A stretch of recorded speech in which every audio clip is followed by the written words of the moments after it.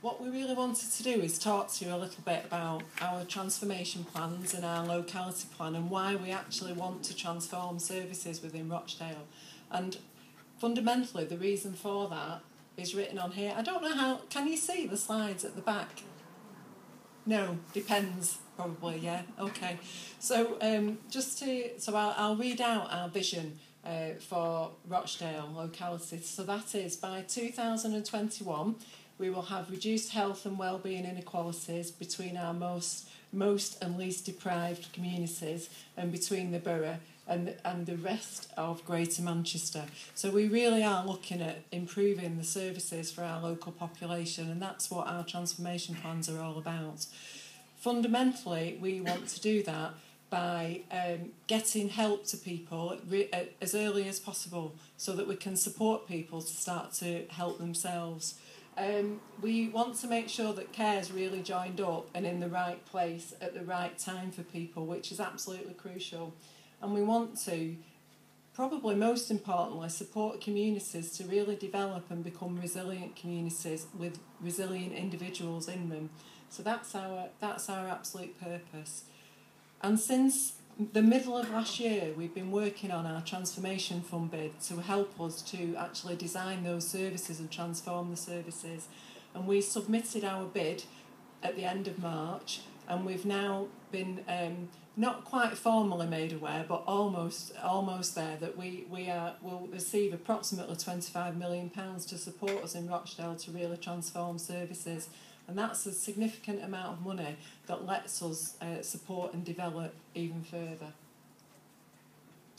So just in terms of our journey so far, so last March we came and talked to you about where we were at with our plans, and at the time we came, we hadn't submitted our transformation fund bid, and we ran through some of our current thinking around what that bid would look like with you.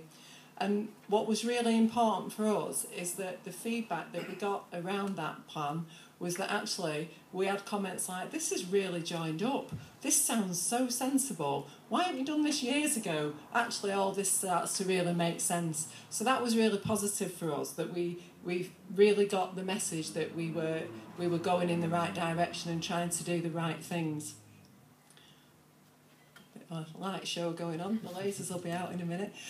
So we felt really encouraged by that, and that was really helpful. You did give us some feedback that we needed to take away and think about. So what we've done is we've looked at that, and when we do the table discussions today, we'll give you some feedback about some of the things that you said to us and the way that that's helped us shape our thinking going forward.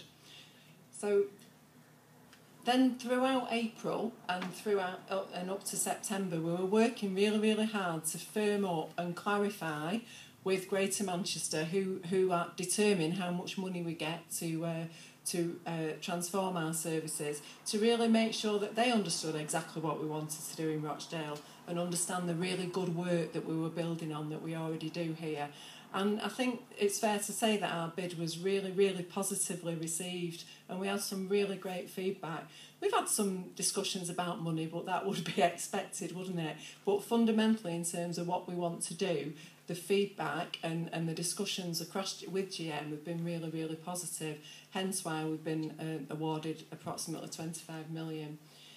So during September, this is where now we're starting to really get into our mobilisation phase. So this is where we're starting to deliver what we've had in our plans. And that's why we've come back to talk to you today, because we want to start really firming up our plans and start linking in with members of the public as much as we can to finally shape the development of those plans. So that's what today is all about, and we really welcome your involvement in that.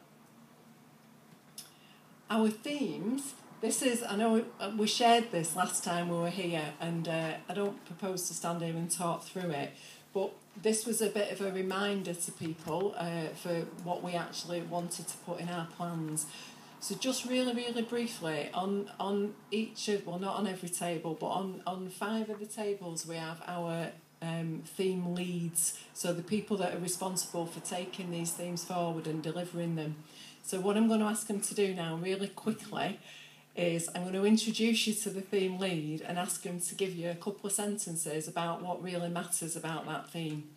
Okay, so the first one is prevention and access, and that's the lady standing right in the back. That's Susan Crutchley. The prevention and access is actually the bedrock of the locality plan. What we want to do in prevention is help people to stay well, to help them to change behaviours, but to make sure that we have the right place, the right care in the right place at the right time through our access programme. So on tables we will be able to discuss that, and as Sandra said, take from what you said before and help us to shape our programme. Hi, I'm Diane David, and I'm the theme lead for the neighbourhood and primary care theme. Now, the neighbourhood is actually about looking at delivering services within on a neighbourhood basis. So if we're going to build resistant and resilient communities, then we have to respond to the needs within those communities. So we've already got the start of an integrated neighbourhood team in terms of health and social care working together, and this theme is about expanding that wider, bringing in home care providers, care homes and other areas of delivery. Okay, thank you, Diane. Good evening, everyone. I'm Sajid Ahmed. I'm the Programme Manager within Primary Care. So just to tell you what primary care is, it's basically the first point of contact most people have to healthcare services. So it's accessing people like your GPs, your community pharmacists, your dentists, and what we're trying to do is make sure we improve access so you guys as patients have more access to GPs and more appointments, but also we make sure we have a sustainable primary care going forward, because we've got some challenges within primary care whereby we need to get more GPs, more nurses, just so that we could get more appointments offered to you guys. Thank you. Jen?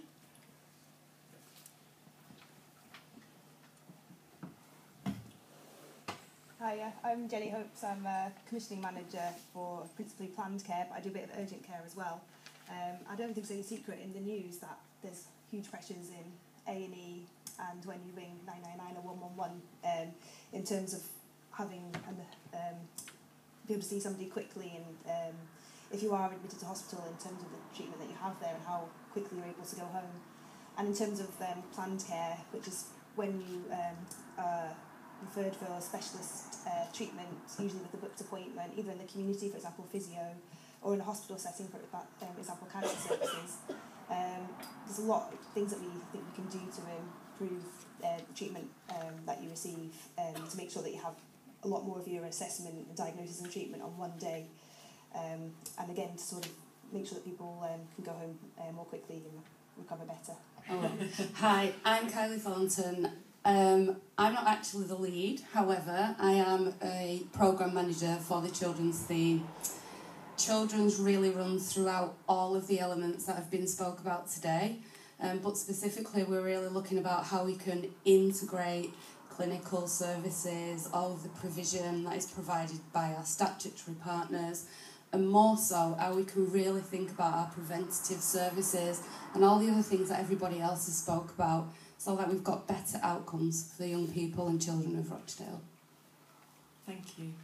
So I don't need to introduce myself again, but in terms of mental health, we want to change the way that people access services and have an offer that's sort of the Living Well hub approach, which is where people might have a severe and enduring mental health problem, but actually what's bothering them is just a day-to-day thing, and they can access it and go and get the support that they need, and then also have the same out of hours.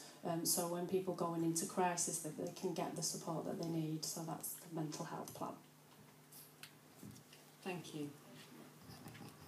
So that's our themes, and later on there'll be an opportunity to choose a couple of those themes that you think are really important to you, and sit and discuss them in a lot more detail on the table discussion. So I hope that you'll enjoy doing that.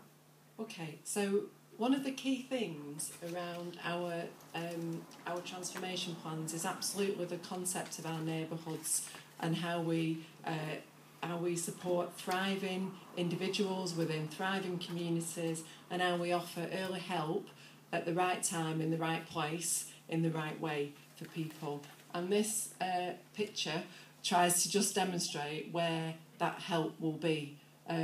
appreciate it's a bit of a strange picture, but basically the message is quite simple. And the message is that there will be, within each one of the townships, the plan is to have a hub of that we're calling I always get this wrong, easy access and support for you, or easy hub, that's there to really support that community in a number of ways, really. So just to briefly touch on that, and on the tables we'll talk in more detail.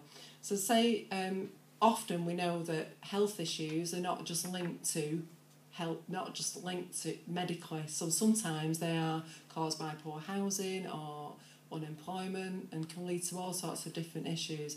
So what we're doing is developing what we're calling a directory of services, which will signpost people more clearly to the appropriate service, be that medical or otherwise. So say, for example, just to make that a little bit real, so I have asthma.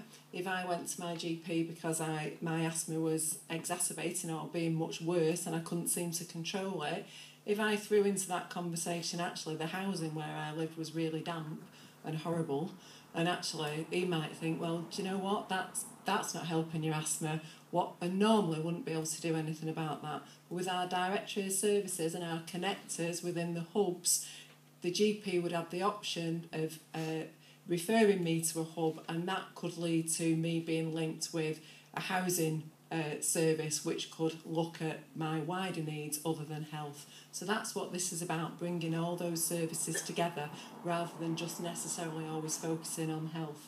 So that's one of the areas around the hubs. The other thing is really to bring communities closer together and offer a potential space for people to use in a way to help that community thrive. So it might be a couple of people have, a reading group or something like that. They've suffered with mental health, that's what they've done. They've come together to work together and support each other. And we would have what we're calling at the moment community builders, who might work with those individuals and say, well, how do we expand this? How do we help you to make that bigger and reach out to more people? So that's the sort of thing that we really, really would love to do. And that's really the concept of the hubs. Okay. What we've also got in there, if you're wondering what INT is, that's our integrated neighbourhood teams, and that's where we start to really look at wrapping the care that people need around those individuals, and rather than expecting individuals to navigate a care system or a health and care system that can be complicated. So this is, I appreciate the back, you're not even going to be able to see this, so apologies for that. But basically, what this is saying is we will have integrated neighbourhood teams, and those integrated neighbourhood teams would wrap services around individuals to meet their needs rather than the person navigating. So we've got all sorts of links into that, including mental health, home care, primary care, nursing care, carers, and a whole host of services that wrap around those individuals. I appreciate that's a little bit busy, but it's just to give you the idea of what we're trying to achieve. Okay. So what we really want to do today is talk to you about what you said to us back in March, where we've taken that forward and what that means for our current plans, and then really start to get into conversations with you about actually what can we start to co-design together, how do we ask you to support us in deciding what our outcomes should be at service level, at really individual service level. So